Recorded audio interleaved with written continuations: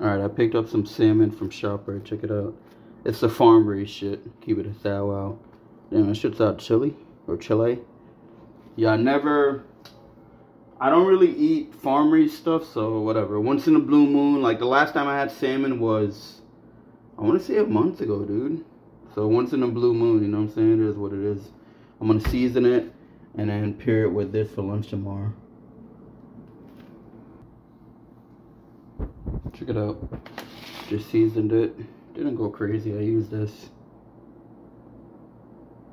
I don't have, what the hell is it? It's not Mrs. Dash or something. Not Mrs. Dash. I forgot the name of it, dude. It's good for seafood. I don't have any of that.